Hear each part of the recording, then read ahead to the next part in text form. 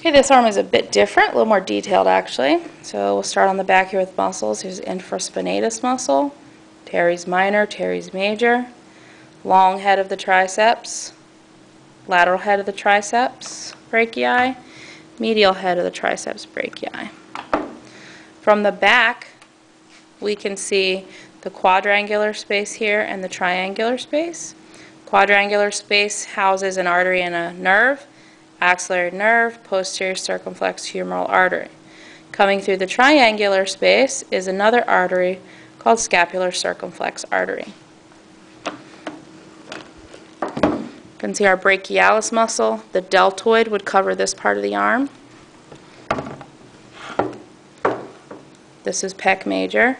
This is your biceps brachii. This would be the short head here, attaching to the coracoid process. Long head is down in there. This is the coracobrachialis muscle. Teres major again, subscapularis. Brachial plexus has kind of been taken out. You can see some remnants, but you'd have your axillary nerve here.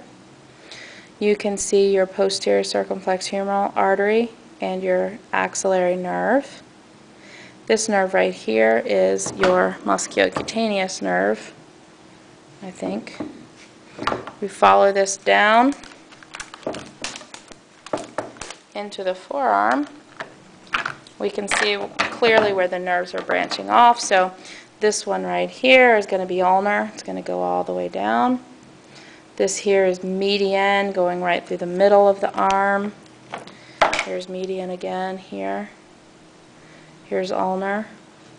And then you can see radial again coming around the lateral side of the elbow and giving off branches that will feed the top part of the arm. Following the artery, we would have axillary artery up here. I'm going to follow that down into brachial.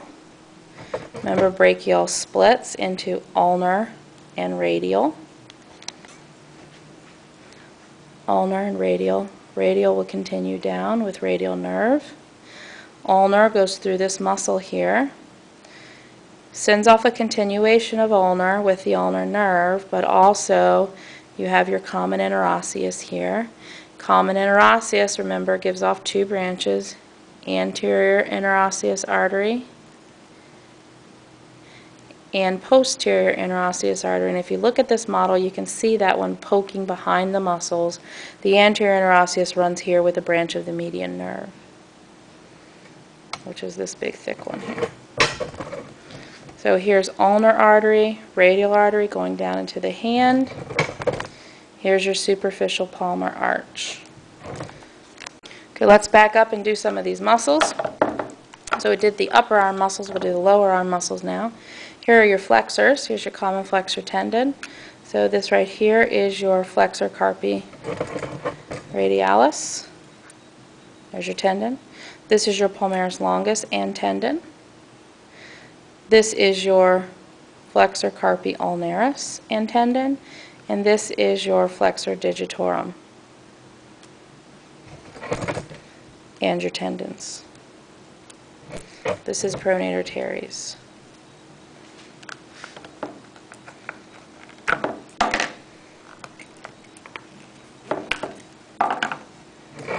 Flexor by the way, this is flexor digitorum superficialis. I forgot to say that last time. So those long tendons are flexor digitorum superficialis. This muscle is your flexor digitorum profundus. Okay, we'll look at some extensors. This is brachioradialis. And then if we look at our extensors, here's our common extensor tendon back here. You've got your extensor carpi radialis longus, extensor carpi radialis brevis. You have your extensor digitorum and tendons here in the hand. And then you have your extensor carpi ulnaris here, and your anconeus is a little tiny one by the elbow. And we have these two muscles with the thumb. We have our abductor pollicis longus and our extensor pollicis brevis, and this is our extensor pollicis longus tendon. The In the hand, you can also see the intertendinous connections here. You can see your dorsal carpal arch vessels.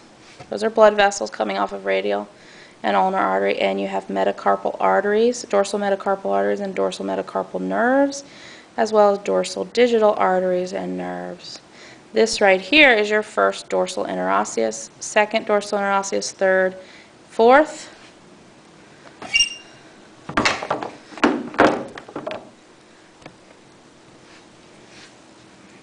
Radial artery, ulnar artery again to give you superficial palmar arch, common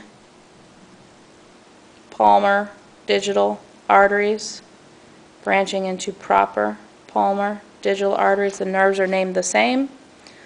Common palmar digital nerve, proper palmar digital nerve. This is the adductor for the thumb. So this would be transverse head and oblique would be deep to that. This is your flexor pollicis longus tendon. Flexor pollicis brevis muscle, abductor pollicis brevis, opponent's pollicis would be underneath. Here you've got your flexor digiti minimi and your abductor digiti minimi. Here's your transverse carpal ligament and your carpal tunnel underneath where that median nerve is coming out. Oh, I did forget extensor digiti minimi. We did extensor digitorum here. This is extensor digiti minimi, and then this is extensor carpi ulnaris and anconeus up here.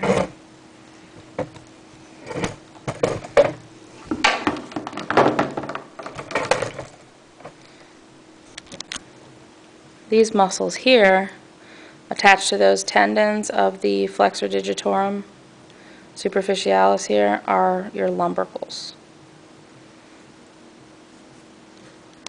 Okay, we're looking at this guy again. We'll do some more brachial plexus on here.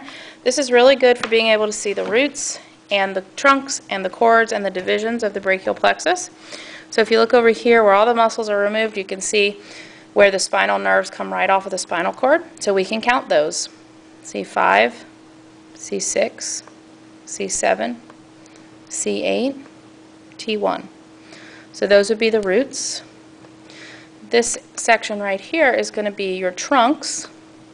So you can see C5 and C6 come together, they form a Y, and they make superior trunk. C7 is all by itself for middle trunk. C8 and T1 come together and form a Y for inferior trunk. Superior, middle, inferior trunk. Now each trunk gives off two divisions, one anterior and one posterior. So here's a close-up of the divisions. So here's our superior trunk, divisions, anterior, posterior. Here's our middle trunk, divisions, anterior, posterior. And here's our inferior trunk, divisions, posterior, anterior. Okay, and then our divisions are going to come together to form our cords. So the anterior division of superior trunk and the anterior division of middle trunk come together to form lateral cord. The anterior divisions of, the anterior division of the inferior trunk forms the medial cord all by itself. And then all three of the posterior divisions, posterior division of superior trunk, posterior division of middle trunk, and posterior division of inferior trunk come together, 1, 2, 3, to form the posterior cord. Roots, trunks, divisions, cords. C5, C6, C7, C8, T1, superior trunk, middle trunk, inferior trunk, anterior division of superior trunk, posterior division of superior trunk, anterior division of middle trunk, posterior division of middle trunk, posterior division of inferior trunk, anterior division of inferior trunk, lateral cord, medial cord, posterior cord. Now there's no nerves on here, so coming off of your lateral cord, you would have your musculocutaneous nerve diving into coracobrachialis, and you'd have a contribution to the median nerve. From medial cord, you'd have ulnar nerve and a contribution to the median nerve. That would form your M structure there. And then behind the axillary artery, you would have your radial nerve and your axillary nerve coming from posterior cord. And we saw those on the arm.